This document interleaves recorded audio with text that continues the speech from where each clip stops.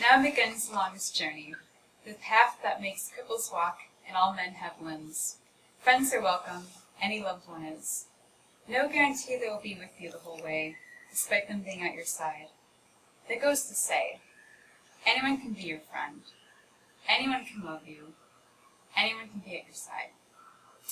Our journey is nothing more than an overexposed euphemism for describing several feelings and paths.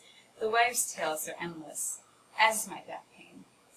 Sometimes I go through a series of voices, characters I have not made, before I can listen to the ones I have created, unknowingly.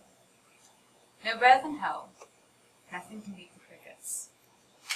My journey has a few rest stops. I have met one friend here, right before he took his leave.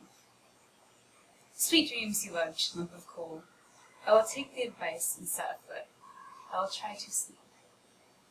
What